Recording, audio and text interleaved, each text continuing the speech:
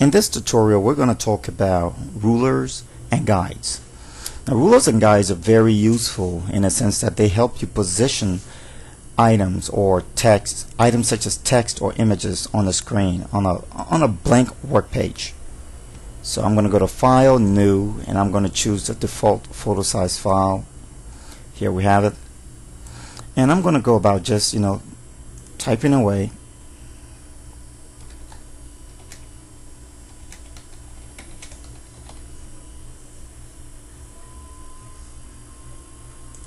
And then I'm going to type another set of text over here. I'm going to make those much smaller, say about 24, and it's just going to be gibberish. Alright, just contents to have. Now once you have this, you can try to justify the positioning on the page if you want. And every now and then you can pretty much eye things out and they'll work out to your advantage.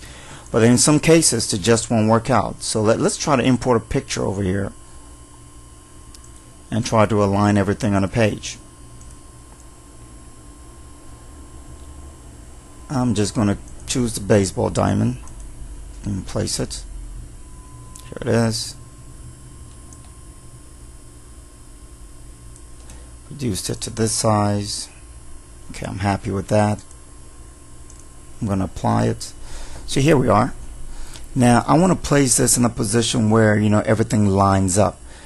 Say if I was doing the cover of a book or something of that nature, or even an article, we will have to use the ruler. Now for those who don't even see the ruler up here, you can make it appear by going to Windows.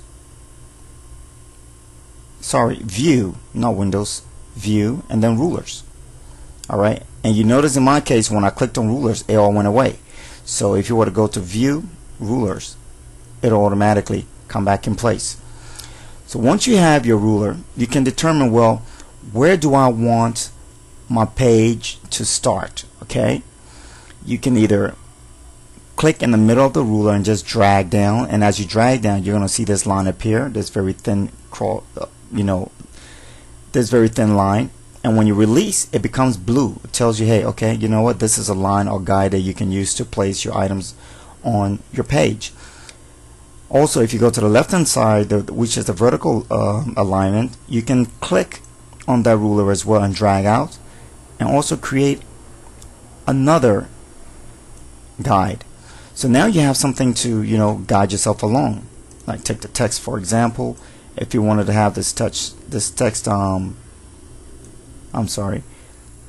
our text right here. I can bring our text right there. I can take our picture. I can flush it, and if you notice, every time the picture gets close to the guide, it snaps into place. That's happening because on the view, snap to guides, layers, and documents have been turned on, especially guides. So any guide this picture goes close to, see that, it will just snap to it like that. Okay, so let's go to the other text at the bottom here. I can move that, and the text will behave just the same. So now we have something that's lined up pretty decently. And if you were writing columns, well, it'll be nice to just drag out another guide, say right here. This will be your gutter, and then you can add in more text over here, or let's go in and add in another picture.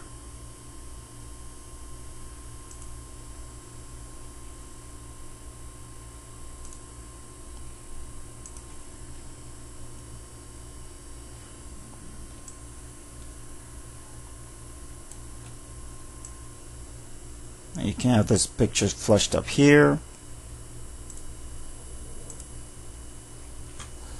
Alright, and I'm just going to duplicate this text. Just have it right over here. Well, you get the point when it comes to aligning. And there we have, our alignment. Now, when you print, these lines aren't going to appear. They are just there to guide you on how to place your items, your text or images, on a white background so you have some sense of orientation.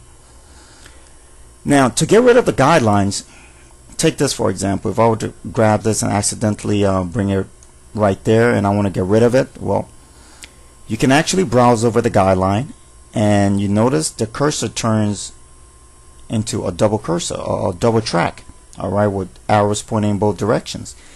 You can click and drag the guideline from here, and if you want to get rid of it, just take it right back to where you got it from, completely off the stage, and it's gone. If you want to get rid of all of your guidelines, you can go to View, Clear Guidelines, or Clear Guides, and they're all gone.